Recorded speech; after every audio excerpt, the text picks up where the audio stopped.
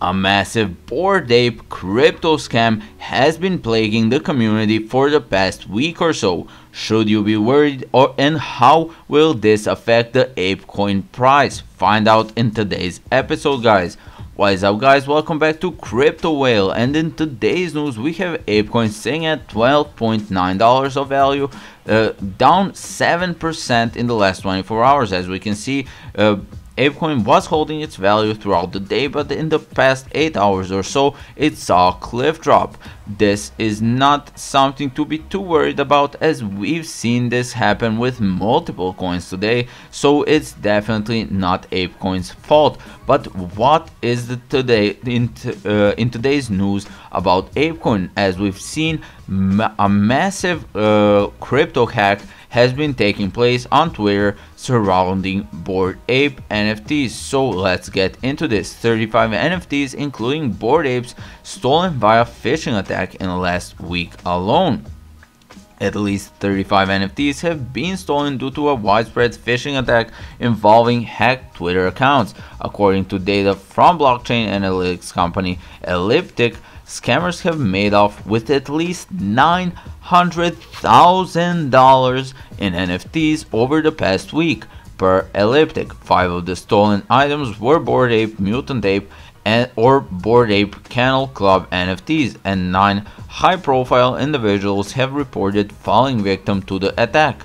Earlier this month, BAYC launched an airdrop of apecoin tokens for Bored and Mutant Ape NFT holders. For this attack, scammers hacked multiple verified Twitter accounts in order to promote links to a URL impersonating an apecoin token airdrop site. Some of the Twitter accounts had more than 50,000 followers. Unsuspecting victims who clicked on the phishing links included both BAYC NFT owners and non-holders willing to cough out 0.33 Ethereum or $1,130 to take part. However, instead of registering for the chance to claim apecoin tokens in a new airdrop, they found themselves faced with malicious code that gave the scammers access to their wallet.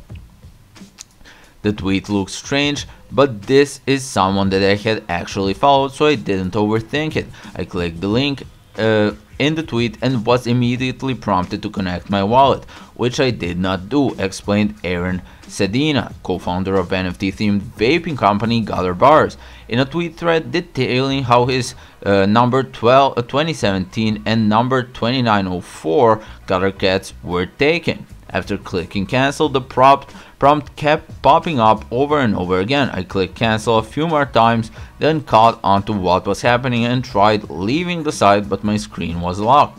Sadina describes how, despite force quitting the browser, he received a notification that 2 assets had been transferred from his wallet.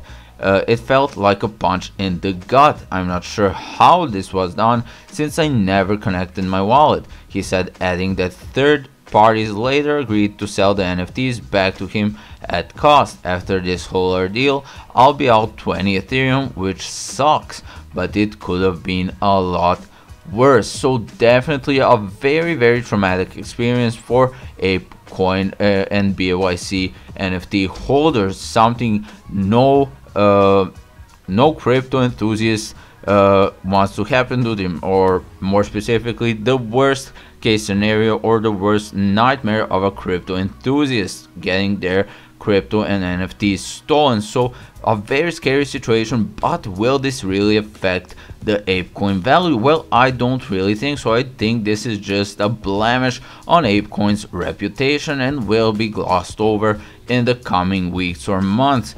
People will be wary, but I don't think the price will be affected. I think apecoin just has too much stuff going for it and too many celebrities backing it up, as well as crypto whales. So I think after this decline in value we had and this cliff drop, there is going to be an uptick in value and an upward trend. So make sure you invest while the price is still low, guys. You don't want to be late to the party. So that is it for today's news, guys.